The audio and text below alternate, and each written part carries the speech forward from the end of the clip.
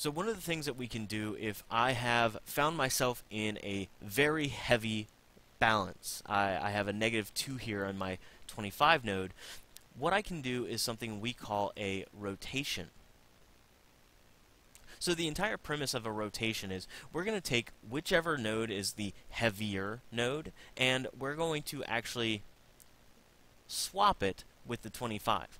Now, I'm not just going to swap 25 and 15 because that would actually break the laws of a binary search tree. The entire premise is that I'm going to take some node, let's say I'll call it X, and I take some Y. We'll call that, Y. Now, if we were to think about it, X is the child of Y. Well, Y has what we would call some other subtree. X is the exact same way. It has some potential children, so it has some potential subtrees as well. Now, I'm going to call these subtrees T1, T2, and T3.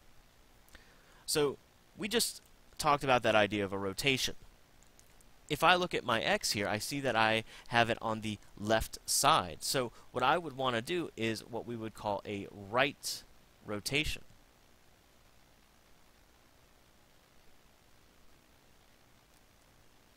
And what we'll get, if I cover this up for a moment, what I will get in this case is something that looks something like this. Let me get this out of the way for a moment. So again, I take a look at my nodes. X is going to become the parent, and Y is now going to become the child. But what about T1, T2, and T3, these subtrees that we've been dealing with? So if we kind of look at that, T1, if we imagine T1 having some value, some node, some anything in there, you notice it's a left child of X, which means whatever I have in T1, I know by putting it in there it was less than X. If that's the case, we're actually going to give that tree to X as the left child. Now what about Y? Well, if we take a look at, say, that T3 for our sake, we can tell that everything in the right child of Y, we know is greater than Y. So the same kind of thing is actually going to happen. We're going to give it T3. That, needs to be T1. Reason why is T2. T2 seems to be a little bit of a hang-up. Where does it go? Well, one, if we think about a binary search tree, I can't give it to X because X already has 2 children. My only options are either I give it to another tree or I give it to Y. But why Y? So if we think about it, everything to the right we know is going to be greater. And what I mean is everything in T2, if it was inserted, we know has to be greater than X. Well, if we look, X is less than Y. And if we follow that same principle that anything to the left is less than whatever our node was, we can see that we have some limiting factors to it. It has to be at least whatever we put here, whatever we put at T2, has to be greater than X. It has to be greater than X, but less than Y. Let's take a look over here. If I go to the right, that means I'm greater than X. And if I go to the left, that means I'm less than Y. So let's take what we've just seen here and let's apply it to our binary search tree. Let me turn it back on. So we see I have a 25, 15, 5, 40, and 20. Well, if we take that same premise, that 15 is my X, 25 is my Y, we could think of 40 as that T3. We could think of 5, I should use a different color here. We could think of, let's see, blue. We could think of 40 as T3. We could think of 20 as T2. And we can think of 5 as T1.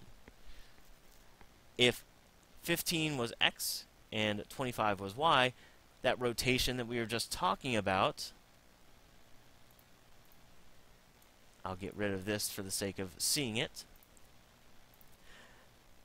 As you can see, what we will do is we'll make 15 the parent, 25 the child. So 15 the parent, 25 the child. 40 is going to be given to y, and 5 will be given to x, and then that 20 will be given to y. So, since I've kind of made a little bit of a mess, let's actually kind of take that approach and let's apply it. So, we see once again, 15 is going to be the new parent, y is going to be the new child, 15, 25, and we break it down from there. So, as we mentioned, 15 becomes the new parent, 25 becomes the new child. This is, let me make it so that it's at least in the same size here. So 15, 25, 40. And what were those other ones? Oh, 5 and 20. So 20 and 5. Now, we're not technically done here. I know that that was a lot of work, but we have to reassess all of our balance factors. We've just changed every one of these nodes. Did we actually make it balanced? If not, well, guess what? We have to rotate again. So these are still 0. This is a 1. This is a 0. This is a 2. And this is a 3. So if we then checked our nodes, our balance factors here, we see that 15 has a balance factor of 1 minus 0, which equals 1. And 25 also has a balance factor of 0 minus 0, or 0. And so what we've just done is balanced our tree.